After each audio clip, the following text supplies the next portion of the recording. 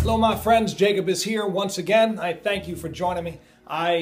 This is the show that I was talking about that I've been working on. And it's an interesting one, to say the least. I was surprised I went in the direction that I did on Tuesday's show because I really wanted to get this one out. But now I understand why. Because within the last couple of days, another storm after another storm has formed. And I began to see the bigger picture. You know, in Scripture they talk a lot about visions, you know, and you hear about how in those days young men will dream dreams and old men will have visions. And, you know, a lot of people don't even really know what a vision is because I've never really had one where I'm walking down the street and all of a sudden, wow, you know, I get this big vision. But you know really what a vision is?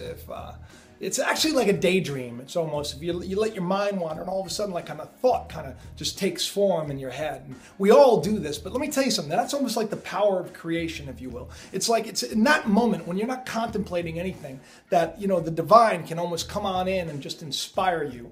And it was in that kind of a moment that I had seen a really beautiful picture about all of this stuff, one after the other, you know, from the first hurricane to the next, to the next, to the next. I had said in the video that I did just a little while ago about the engineering of storms, which was almost about 2 weeks ago. I talked about Hurricane Harvey and how Harvey meant battle ready. And I explained that, you know, symbolically, I saw a brighter picture of the total devastation, you know, that has landed in Texas and has once again really divided people away from their possessions and stripped people of their wealth and stripped people of their nonsense and brought people down to their knees to the fact where they have to actually work together. They have to, you know, come together as one to get out of this.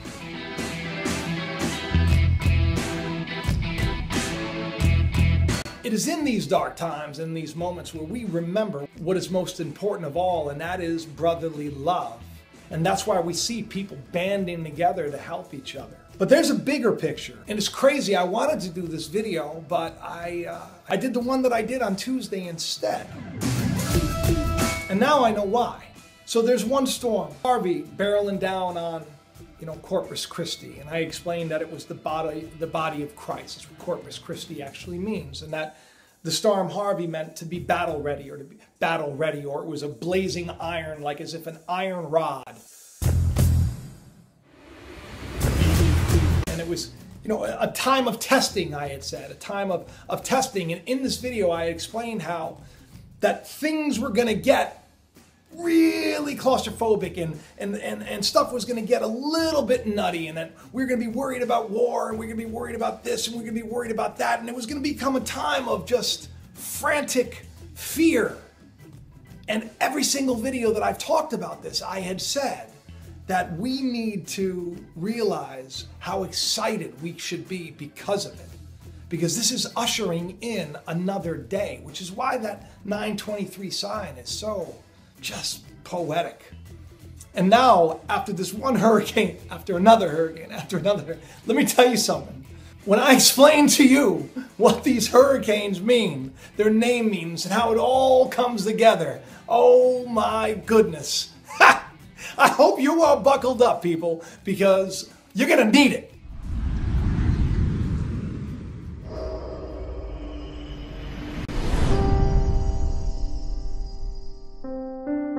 Let's talk about Hurricane Katrina. Yeah, that's right, over 12 years ago.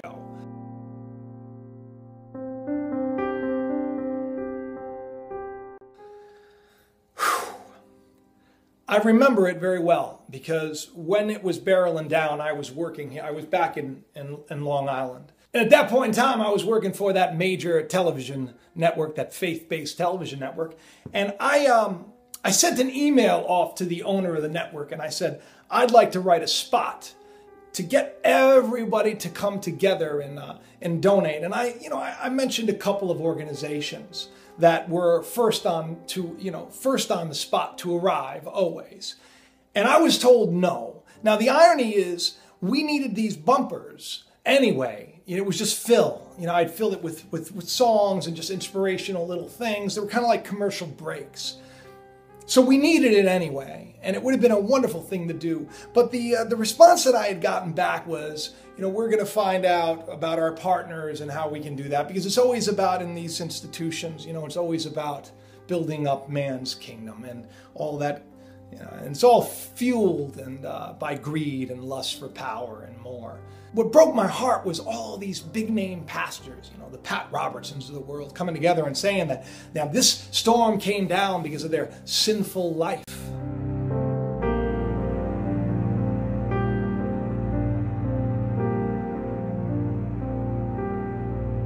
Do you still think that Katrina is punishment from God for a society that's becoming like Sodom and Gomorrah? I believe that New Orleans had a level of sin that was offensive to God, and they were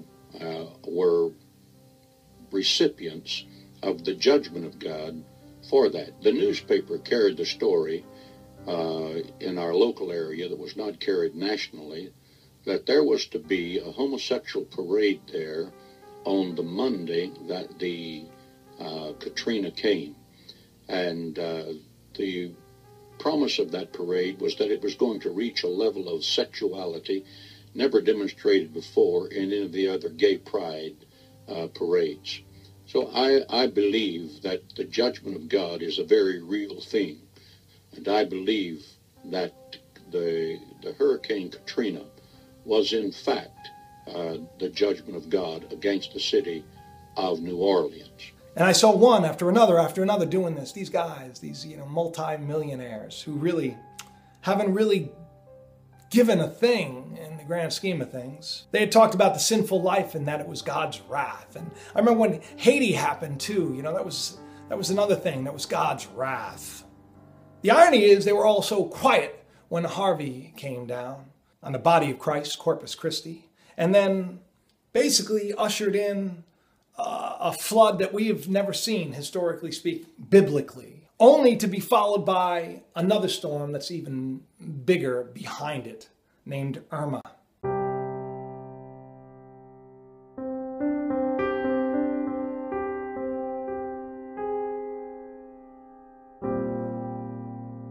Now, what's interesting about Irma is that Irma is now headed towards Miami, took a little bit of a different path.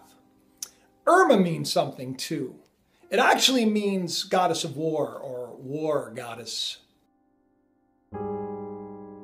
Ironically, Athena is the goddess of war, and Athena was known for, the strength in her wisdom and her strategic ability, which I think is crazy because so many people are talking about geoengineering, and they're talking about how these storms possibly have been seeded and steered. And I'm not saying that. And I'm not saying it's not that. There's a lot of footage that makes you question, right? And it doesn't make a lot of sense. I mean, these mega storms, one after another, barreling down on the United States, right after that first eclipse came across. Like I said, it's interesting. I said that we would be in for a time, the United States alone would be in for a time like never before, right? So the goddess of war, Irma, is going to be barreling down on Miami. Now, what's interesting about Miami is Miami actually means the people that are downstream, or the downstream people. That's where it comes from. Sort of like how Moses was sent downstream into Egypt. The people downstream are those that are a little bit less than, maybe a little bit more ignorant, if you will, as the allegory goes. If you're upstream of something, you don't get all the crap that's sent downstream on you. So this storm, this goddess of war is barreling down on the people that are down. I think that's interesting.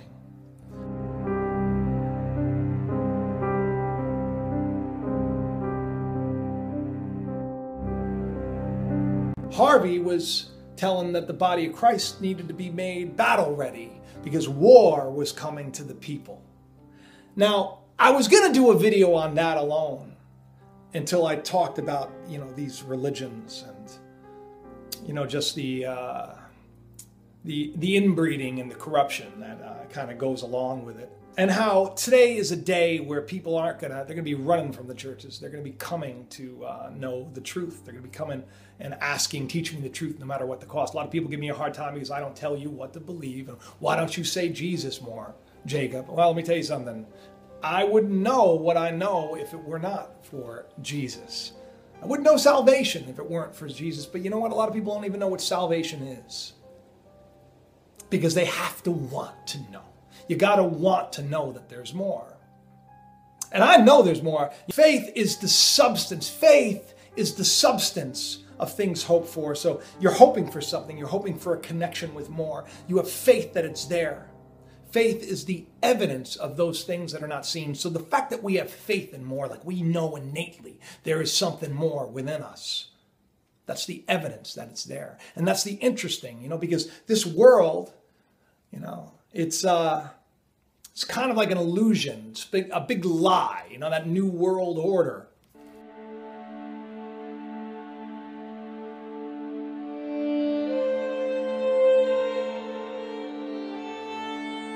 How can you get out of that system, right? How do we snap out of it when we're so controlled and so imprisoned and so dumbed down? And on every area, we're under assault to be a mindless drone that just goes off and does his job and doesn't think about anything else but that.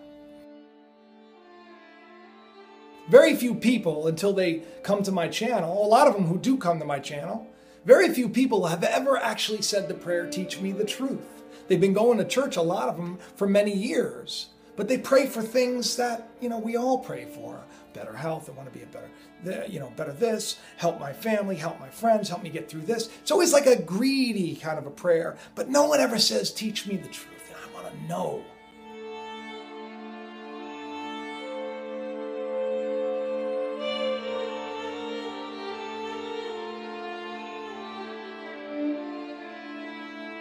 Best time to get to your knees is when you're knocked down. And when you're knocked down, I'm telling you, there were a lot of people when that hurricane was barreling down on them. And there are many more that are going to have the same thing happen. They will find some sort of faith. They will band together after the storm to pick up the pieces as one. 12 years to the day Harvey lands, and floods everything. And it lands, and then like a day later, the 12-year anniversary of Katrina floods everything. I think it's even crazier that we're going to hear of the devastating floods that are going to happen in Miami and Florida on 9/11. I think that's interesting. But I believe that it's all connected. All of these numbers, these important numbers,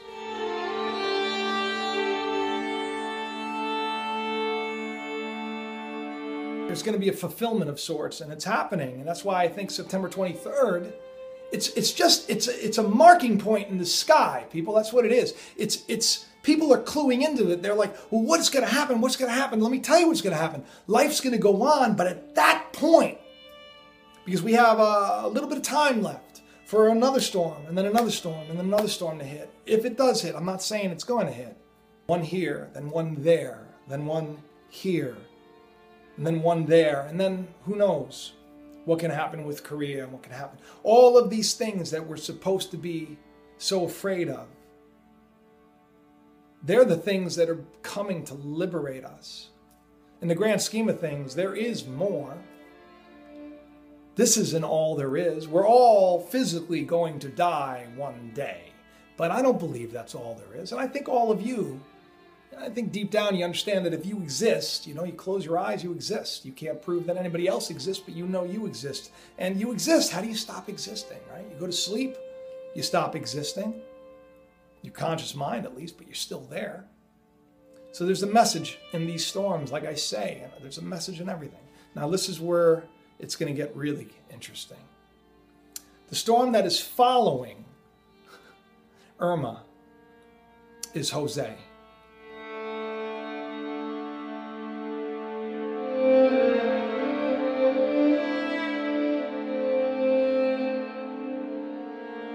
Talked about the smashing of the grape. I talk about the pressing of the wine. I've talked a lot about how without the suffering of the oyster, there would be no pearls. Without the manure hopped on top of the flowers, they wouldn't be as beautiful, and the fruit wouldn't grow as sweet and taste as good. And if a tree isn't producing, if like you're gardening and your plant isn't producing, you dig up the ground around it and you basically you shake the earth of it, and you shake and you pull out and you rip off all the dead branches and you shake it and then you replant it again, and you hope that it's going to produce fruit.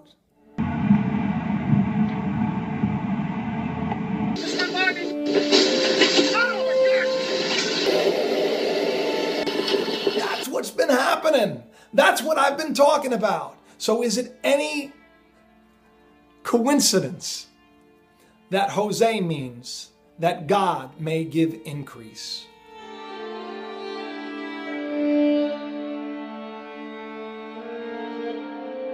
The body of Christ, Corpus Christi, is being made, it's going to be tested to see if we're battle ready. That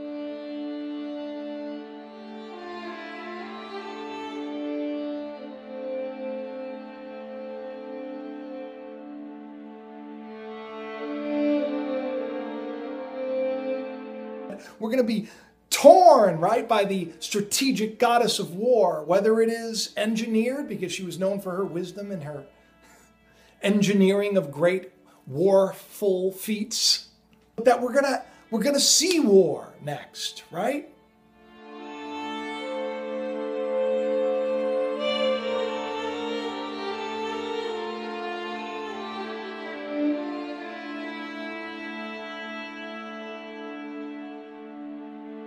We're gonna have this, we're gonna have that. But the best part is that God may give the increase.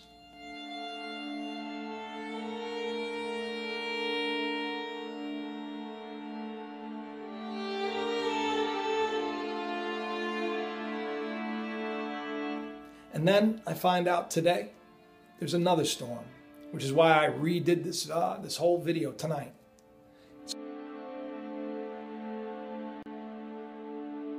When Danielle came home and she told me about I was telling her about how I saw that all of this was going to really test our metal. See what I've been talking about the testing of our metal, and it's going to see, like, what are we going to do? It's going to bring out the best of us. It's going to bring out the worst of us. Just as Katrina unearthed all those coffins and all those dead bodies this is going to happen. All the nonsense and all the crap and all the stuff that we buried deep down, it's going to come to the surface. Just like when a silversmith is holding silver over the hottest part of the flame. For the metal, I can't imagine the metal likes being brought through that fire, like we're brought through the fire. That's what we're going to be brought through, and it's going to come more. We've got like 7 years symbolically from when that darkness came across our land to when the darkness comes across the land again, putting an X, a 7-year X over the United States of America.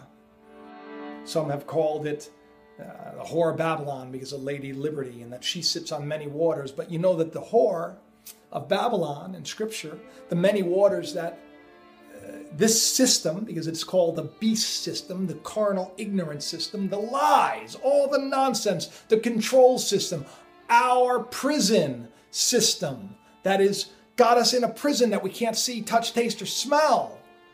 Got us all believing that this is all there is and worried about losing our house in the storm, not realizing that that's our salvation. That's going to bring us together. That's going to help us to shake this off so we can enter in to that promise, that new day. And a lot of people are going to enter in. And I hope that you all are going to enter in with me. Because you know what Katina means? That God may give increase, Hosea. That we may be made pure.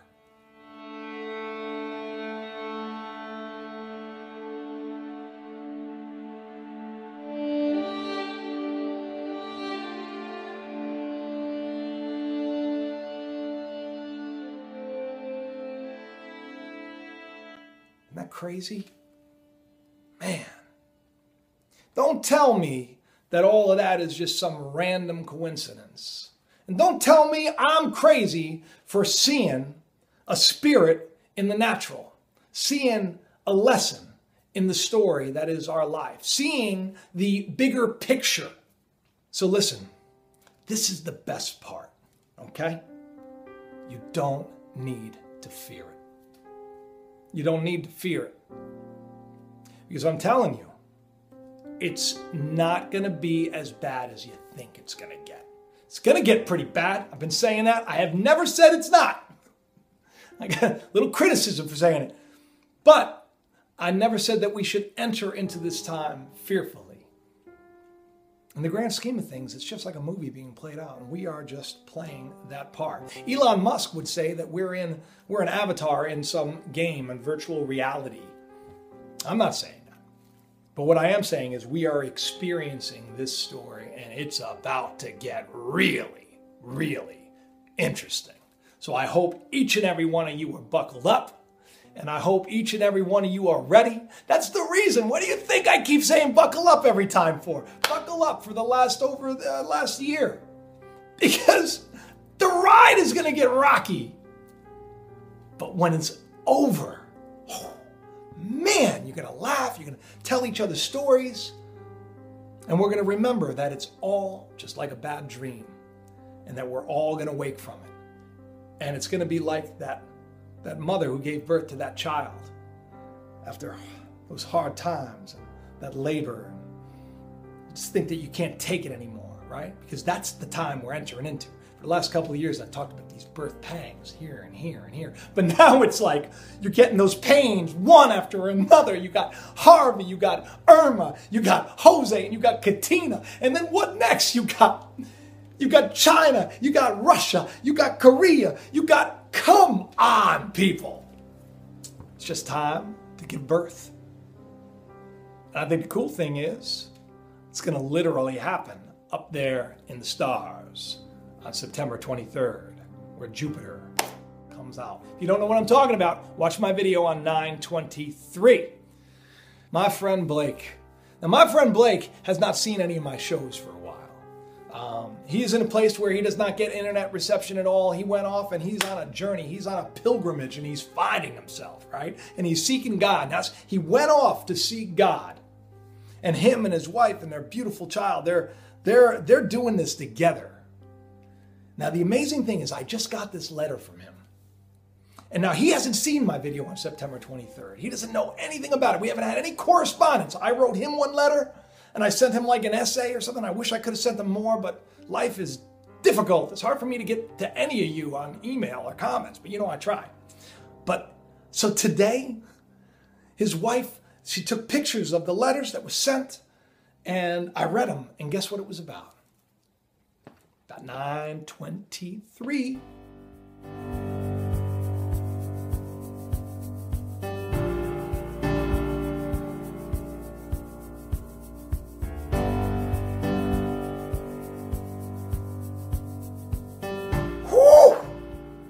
It's about to go down. I hope that you're excited, and I hope that you are also reaching out and remembering that, I mean, right now I'm okay. We don't know what tomorrow brings, but there are a lot of people that are not okay. Keep them in your prayers, reach out to them, find out the best way to support them. I keep putting up the Red Cross and I'm getting hammered for it. And let me tell you, the only reason why I did that was because I've had some experience with them, and they are always there. No matter how you look at it, they're always there. They're good people that work for the Red Cross. Regardless of how corrupt the organization is, there are people that are on the ground, they're handing out blankets, and they're doing this and they're doing that. So, but I don't know that many great charities. I'm not, well versed in that stuff. So I think you all should get together and decide who to send your money to. Don't got to be sending it to me, but you want to support the channel, support them. Support them. Because we're going to need it the most. We need to come together. This is going to be an interesting time because the millionaire and the pauper, they're all going to be on the same boat. And I don't think it's going to matter who has the Rolex and who has the ripped sneakers on. I think the only thing that's going to matter is that they're both alive and they're both holding each other up above these nasty waters that this system sits on, keeping us drunk on our wine, this corrupt system which has gotten us all to forget the most important thing in life, which is to love the system which has got us all self-obsessed. Man, what a great movie. I love you all. I'll talk to you soon. Bye-bye.